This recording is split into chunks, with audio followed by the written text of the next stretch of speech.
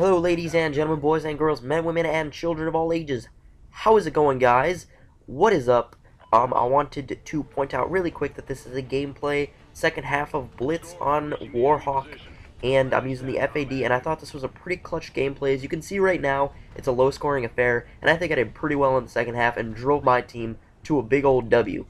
So, I wanted to start off this video by saying thank you guys for all the support. I got so much support, so many comments on that last episode, my very first episode actually of School Stories, and I think that's really cool that you guys enjoyed the series because I really enjoyed making it, reminiscing, and so you guys could definitely expect more of that series from me. I want to make entertaining videos for you guys, and if that's something you guys find entertaining, you can definitely expect a lot more of those in the near future.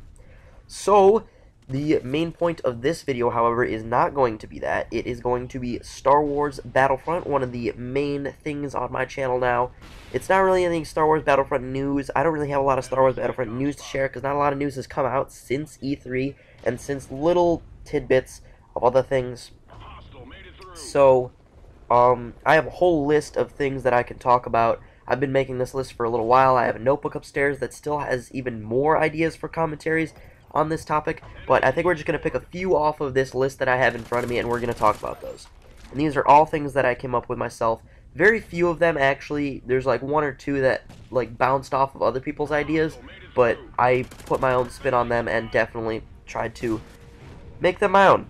So the first thing, I saw a video yesterday of CyberAce Gaming and Star Wars HQ, I think it is, and they were talking about game modes, and that got me thinking about game modes, and some game modes that I would like to see in this new Star Wars Battlefront. So, they were talking about, like, Conquest and the air-to-ground feature, and there has to be some penalty of if you lose, like, one of your brigs or one of your starships. So, I think a good penalty for that would be, like, if you have, like, certain starships up, like you had in the old Star Wars Battlefront 2, you had, like, your main Star Destroyer and then two frigates. Say one of your frigates gets destroyed, you lose a UAV. Say your other frigate gets destroyed, you lose some of your vehicles. Say your main starship gets destroyed, you lose all your reinforcements, and you only have X amount of people left. You only have like 10 or 20 people left, or you only have like as many people that are on the ground as there are right now left. That would be a really cool thing, and I think that would work, and that would be a way of balancing the air and ground combat. That's kind of one of the only ways that you can balance those air and ground combats, and I think that's a very good idea. Now, another game mode I wanted to talk about, this would be really, really cool. So, we had the heroes in Battlefront 2. So, here's an idea. We have heroes versus, like, clones or droids or whatever it may be. But it's like a reverse infected, where, say, it's like 15 to 20 clones versus, like, 1 or 2 heroes. And those clones do have some way of spawning in closer to the heroes.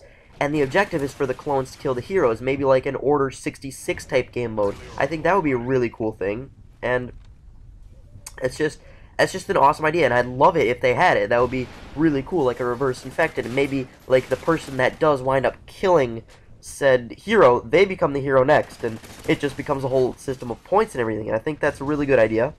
And then, another thing that they were talking about was Galactic Conquest and how that's going to work with, like, maybe you have a team for Galactic Conquest. What I think would be a great thing, and I think this was talked about a little bit, but I'm going to go a little bit more in depth into it, is an app. Like, you have the Battlefield app. I haven't used the Battlefield 4 app yet. I'm assuming it's like a commander mode.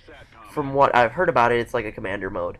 And so what I'm thinking for Battlefront is you have the app, and in the app, you're the one that makes the decision. The one person that has the app, like, there's 2 spots in the game, one on each team for the person with the app, and that person commands the army. So that person that's commanding the army, they get to decide what units to buy, what places to invade, but they can also talk to the team. They can get teams' opinions on it, too. They can get teams' opinions on what the teams want. Or, like, individuals can unlock, like, let's say I want to unlock, like, the Marine class and someone else wants to unlock the Sharpshooter class. I can unlock the Marine class, he can unlock the Sharpshooter class, and I can spawn as Marines, he can spawn as Sharpshooters, but not vice versa. That would be an interesting thing, too. But going back to the app, that person could be, like, up in the air commanding the whole battle. They could, like, highlight an objective and be like, go here.